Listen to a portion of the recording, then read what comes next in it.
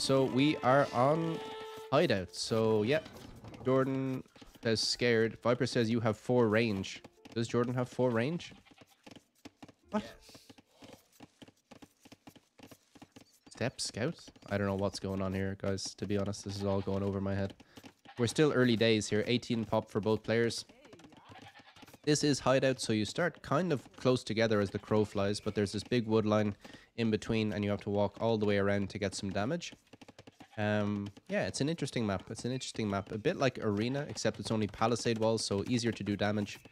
Maybe to go for tower rushes as well, a bit more feasible. It's Viper here playing as the Goths in yellow. Jordan playing as the Sicilians in blue. So yeah, Sicilians the better booming civ for sure. Super, super late game. Might fancy the Goths just with the spam, right? Sicilians, their best play is Hauberk Cavalier, and they take less bonus damage, right? But if Viper can just spam Halberdier, maybe that gets the job done.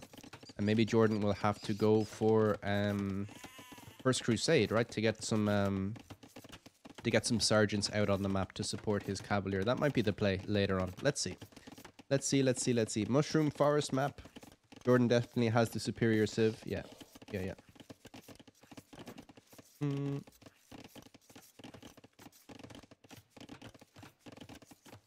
Stefan Slotty, what's up? Great matchup. Should be interesting. I think sergeants might make the difference. But let's see. It's gonna be about windows and timing, I think.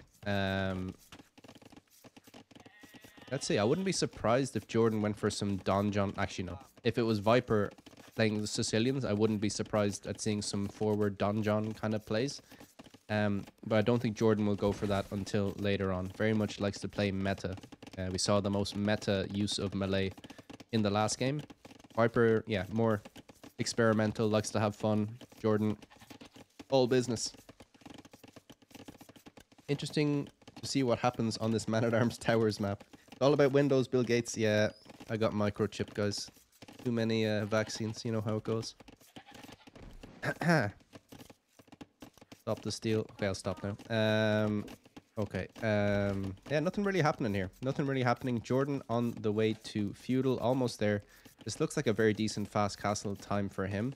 Sicilian starting with extra stone, which is kind of tasty as Jordan goes for market blacksmith. So maybe, I don't think he'll need to actually, as he queues 2 vills. Viper going up a bit later, but he will have a stronger economy. Sicilians with their farm bonus, they generate, they get more food on their farms, right? Which is tasty. Is he fast imping this? Viper, you mean? Maybe. I'm not familiar with the numbers that you need to have in feudal, or in Dark Age going for a fast imp build. I'm not sure. Let's see. 27 pop is not fast imp. Okay. Farm upgrades give Sicilians double the extra food. That is correct. Which is tasty for booming. So yeah, Jordan has an incentive to sit back and boom here. I don't think he's going to be too scared of the Goth late game. So I think Viper might have to make something happen. Viper going for stable market, so he wants to compete for the relics. Okay. There's one right outside Viper's base. Another one right outside Viper's base. And another one right outside Viper's base. Jordan with 2 convenient relics for him. Let's look at the scouting. Good scouting by Jordan in terms of the relics. He spotted the 2 ones closer to him and 2 close to the Viper. Just missing this one. Let's see. Jordan going up to Castle Age now. Double bit axis in. Castle Age closer than it is for the Viper. Viper getting his farming upgrade now. Yeah. If you're Sicilians, you just have to get your farming upgrades, basically. It's a scandal. It's a scandal if you don't. Okie dokie. House coming up for the Viper. Not really interesting, is it? So let's see. Yeah, let's see if Jordan goes straight for a monastery to compete for these relics and how many TCs he wants to drop. We'll drop at least 1 right off the bat. Okie dokie. Remember that Goths for a 27 pop build is in effect 26 pop due to instant loom. Yes, that's true. Thanks, Rooster. Okay, Jordan is up first. He's going to build his TC. Sicilians building their TCs and castles twice as fast, which is tasty. And yeah, we have the farm upgrade, Bowsaw coming in now for JorDan as well. So yeah, he'll be feeling pretty good here. I don't think either player has done any misplays or anything like that so far. Nothing really crazy has happened. Nothing really crazy has happened at all. Right. Delos, hello. Want to learn how to play closed map on a high level C clip? Okay. Must check that out. I'll take learning to play a closed map at low level at this stage. Learning anything. Okie dokie, what's happening now? Viper dropping his second TC and Viper producing scouts. So a similar opening to the last game, almost. Viper a bit later up to Castle Age, but with production of scouts.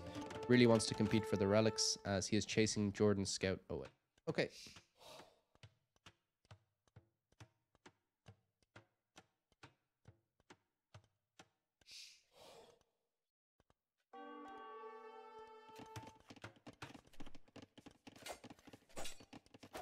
As Viper being annoying with his scout here, just knocking at the door. Maybe just gonna force one villager of idle time, which is a pain in the ass. As Viper is now getting a third TC up, okay. JorDan still hasn't done that. So yeah, Viper's later uptime maybe enabling him to get the TCs up a bit faster as well. As JorDan, yeah, continuing to drop farms. These farms will last a long time though, so that's good for him. But still, spending his wood on farms, apparently, so doesn't care about the second TC yet. Or third TC, I should say, as Viper gets heavy plow and light cow, so he really wants the relics. Okay, so maybe Viper's the one playing this a bit more meta as JorDan goes for a TC on the stone. Okay. Yeah, thinking about sergeants maybe at some stage. Monk comes over to maybe get a conversion, but Viper with map control. As he spotted the other relics now, he has 1, 2, 3, 4, 5. Yeah, we've seen all of the relics. Gonna come out to this one and take it. And he will just guard these relics with light cav. And yeah, good play. Very good play. JorDan has added the monastery, of course, but I don't see him getting any of the relics here. He's not even competing as he's going for a wheelbarrow now. And his third TC is up. So he's, at the end of the day, he's two villagers up here. JorDan and Viper both with a bit of idle time. Viper with not enough farms to keep production going, and certainly not with production of light cav and the upgrade as well. So yeah, his TC production suffering a little bit because of that. Needs 6 TCs per farm to keep villager production going, at least until he gets wheelbarrow. And yeah, JorDan's eco shaping up a little bit better here. JorDan could go for a 4th TC soon. Yeah. Maybe that was the plan, like delaying the second TC a bit to get more farms out, so then you can drop a 3rd and a 4th. Here we go. Good call by Brontosaurus. Good call. Viper's the #1 relic collector among pros. Okay. I think Nilly was saying on Twitter again that he's gonna have lots of funky statistics for Nilly's Apartment Cup 4, which is starting in March, right? Yeah. We should get an updated version of that. And I know they had it for some of the hidden cups, like they had like most Doubt Castle player, most likely to get the relics, most likely to skip this or that resource or that upgrade. It's really nice. What about?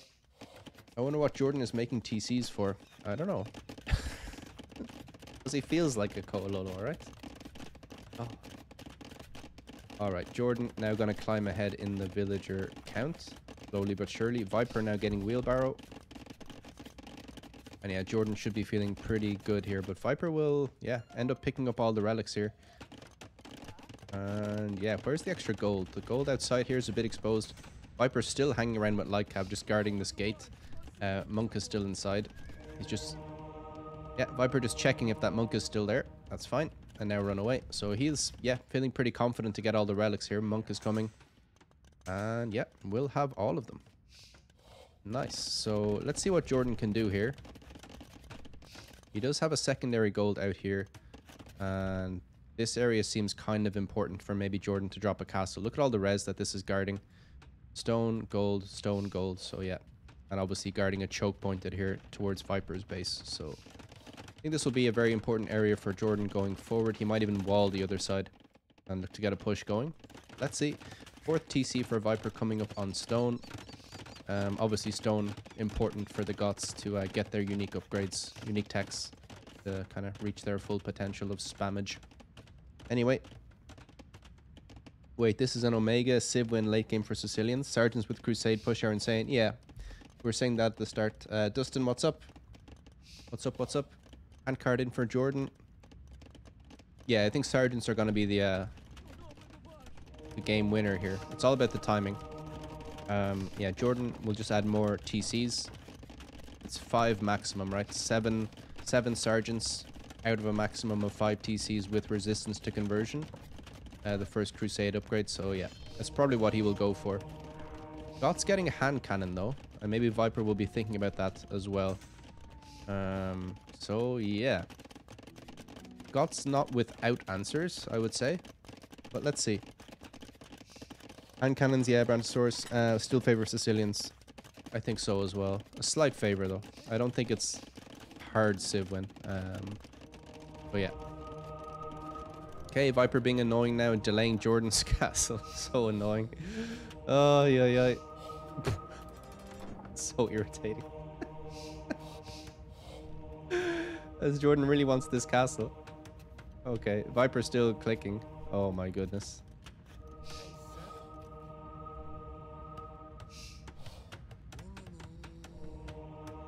And he starts again. This is Age of Empires of the highest level.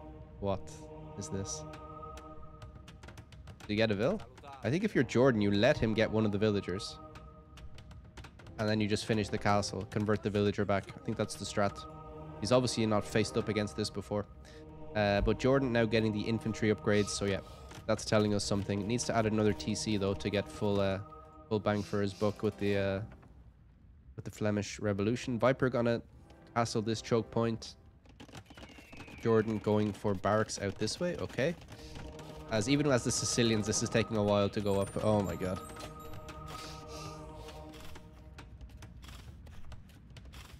Who said Sicilian castles go up fast? Yeah, it depends. It's one of those things where it depends, right? Goth can instantly pop out a ton of Halb or Huskar. That's true. They have okay late game, but is still mostly relies on infantry spam with other units just as counter to counter. Yeah. Let's see. Let's see what Viper can do here. He's slowed down JorDan a bit. I'm not sure if JorDan wants to get any of the upgrades yet. Is the first Crusade it's the Imperial Age tech, right? Hallberg is Castle Age. Okay, as we see the 5th TC. JorDan might want to try and work his way to being pop capped though, because when you research First Crusade, it doesn't matter if you're pop capped, you will get those 30 units. So if he gets up to 230 pop, that can be very difficult, even for the Goth to stop. And JorDan is going for Onager here. Okay. Interesting. Interesting. As Viper is going for a siege workshop of his own and some archery ranges and some barracks. Okay. Interesting. Hallberg is Imp Tech. Castle Age Tech is First Crusade. Okay. Renting the TC on stone with the Lycav. That's a good point. That's a good point. As I'm hearing some attacks happening. Where's this? Like going blind again. Okay. Viper over here building houses as this monk is being chased away. That's the attack notifications we heard. As JorDan is adding some pikemen and Onager. It's just going to be siege pike push by JorDan as the Sicilians. Okay. As Viper is walling in the wood line. Okay. That's damage right there. Value. Viper on the other hand is going to go for pikemen of his own. What is he making in these siege workshops? Maybe rams? It's going to be ram pike, or everyone is just going for Onager pike. First Crusade coming in for JorDan. Feels a bit early. I would wait till he has more trebs out, right? I don't... I'm not sure about this. I'm not sure. He doesn't even have elite sergeant. But maybe he's really worried about Viper getting the jump on him with a lot of spam. Anyway, let's see. No way Viper goes cav. Yeah. Maybe he just wants some units out on the field, right? It doesn't matter what they are, just get the numbers out. What about... Okay, as we have 35 sergeant now. Plate mail armor is in. Arson is in. Okay. Oh, he went for the Onager cut. Of course.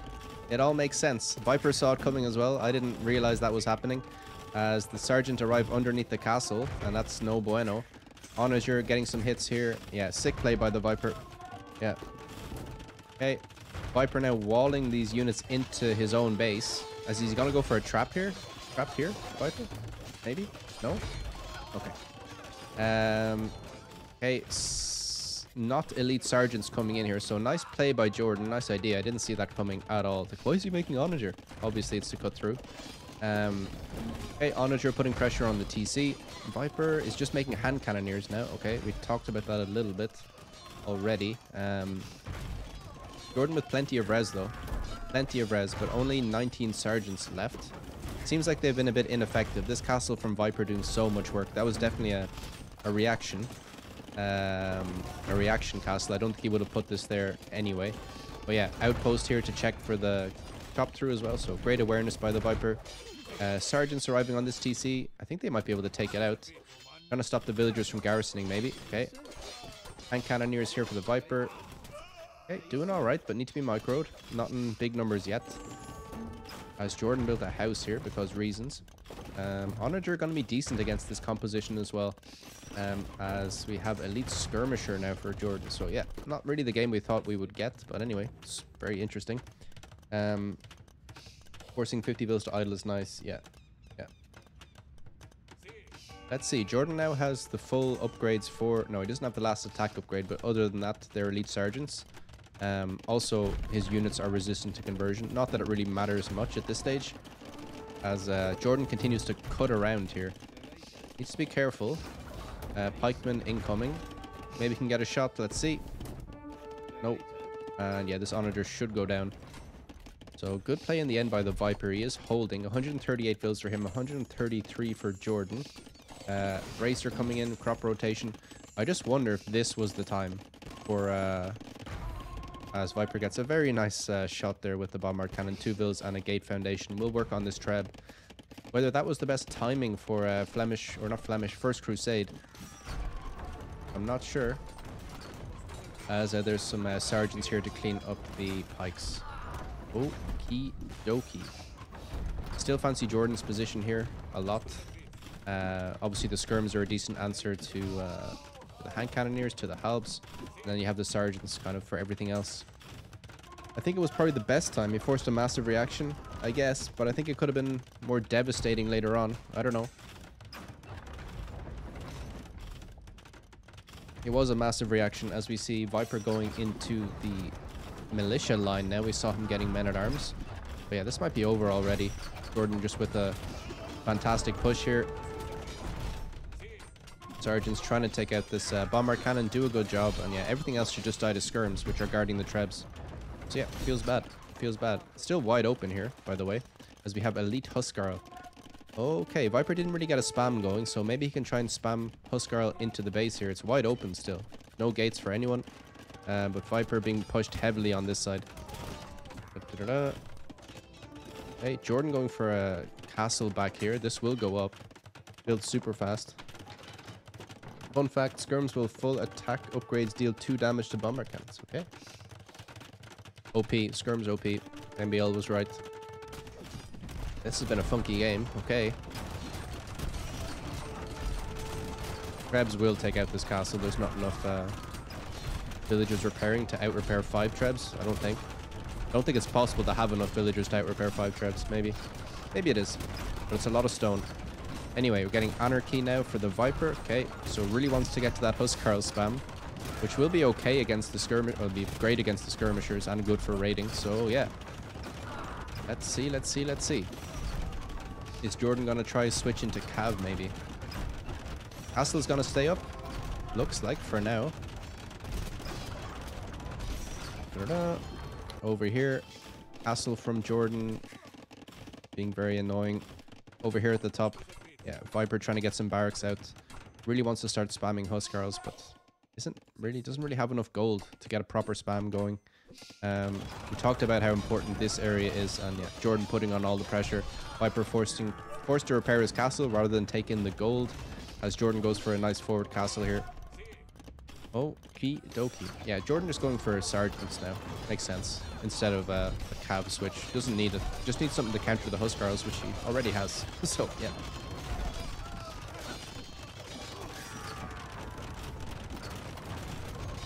Maybe Sicilians could out repair 5 trebs. Does it apply to, yeah. Okay. We don't think it applies to repair speed. Huskarls diving for the trebs. Villagers trying to out repair. This castle is somehow still up. I think Viper realizes if he loses this castle, he loses the game. This area is too important. This gold now exposed as well. Yeah, absolute mess here. Viper with the score lead, though. He's kind of over booming, though. I think he's panicking, thinking he's losing a lot of villagers, and he's on 150, which doesn't feel fantastic playing as the Goths. Obviously with the spammable infantry, a bit cheaper, so don't need as much economy. Yeah, JorDan just happy to spam skirmishers behind this. He's got his castle up, but all the trebs have gone down. So Viper holds for now, but he's out of stone, completely out of stone. Does he even have access somewhere? As JorDan lost his castle over here, but sergeants will take out that treb at least. JorDan has walled on this side. Okay. So I guess JorDan needs to start getting some trebs back out on the field. Okay, skirmishers and hand cannoneers waiting for the Viper here, ready to hold another push. As we see hoardings for JorDan and siege engineers. Okay. Huskarls doing some nice work over here. Sergeant coming in for a 1 sergeant raid as JorDan has walled the middle. Nice. Okay. They have extra pop space. He hasn't been capped yet. That's true. Almost there. Almost there.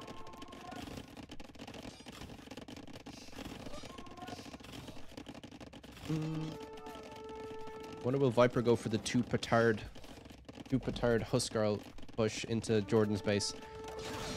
Anyway, Viper with an absolutely insane hold on this side. How did he manage to keep the castle up? It was crazy. As now JorDan might lose this castle, and he's out of gold as well, or out of stone, I should say.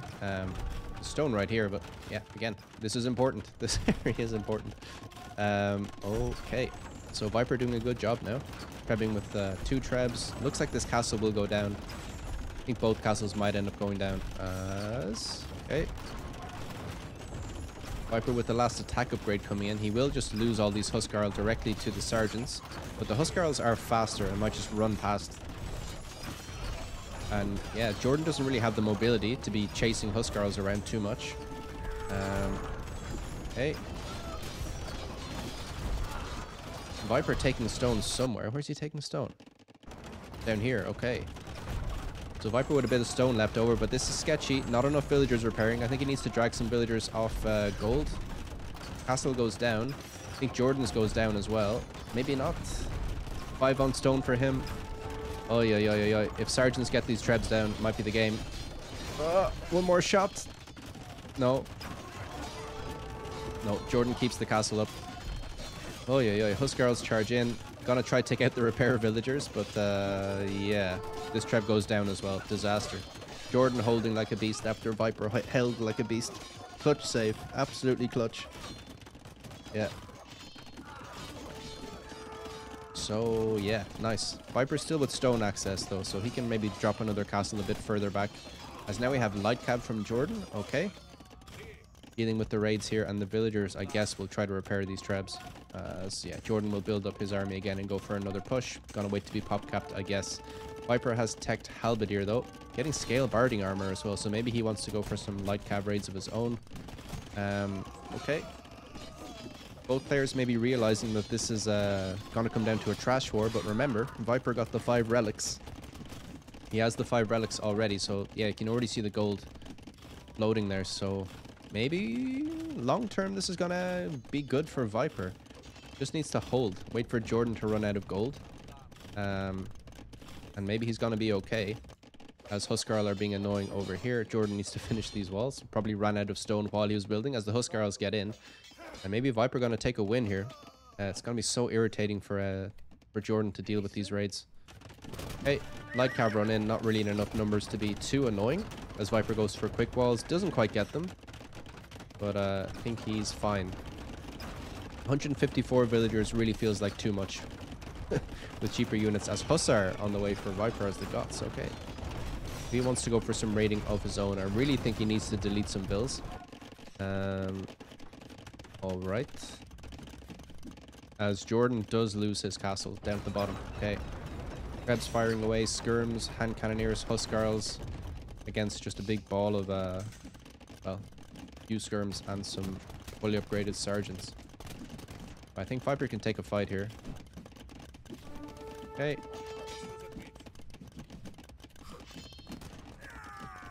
there a hole here? No. Okay.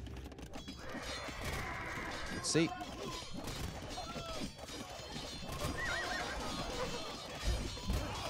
Light cap spam for JorDan are going to be pretty good here against this army, as Viper goes for another castle. Bit sketchy. Bit sketchy. JorDan did a good job keeping his trebs alive here, as he's gone for a donjon. Okay. And yeah, Viper being pushed back, so can't go for the castle there. Didn't have enough army really to support what he wanted to do. I think he needed more hand cannoneers. Yeah, I think hand cannoneer Huskar is the way to go for him, as there's Hussar raids going on. No, those are houses. As JorDan finishes the walls over here. Okay.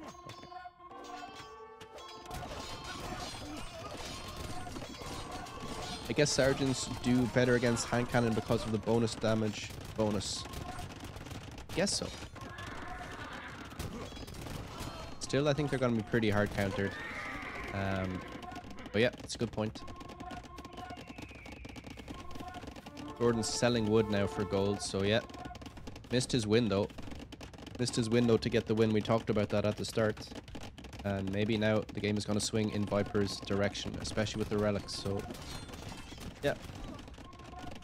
Felt like JorDan was pushing. That was the window, but it's kind of shut now. As JorDan's going to go for an attack in the middle. There's Huskarls on the front here, and JorDan doesn't have his sergeants there yet. And it's going to be awkward for them to get past here as he notices the Huskarls. Okay. Huskarls should get cleaned up here. Without JorDan losing any trebs. Okay, so JorDan realizing he's going to lose this side, so has to try and make something happen this side. Yep. Halberdier, hand cannon, a few Huskarls chucked in. Pretty tasty. Did JorDan get arrow slits? I have no idea. Feels like Viper's going to take this. Yeah, looks like it. Looks like it.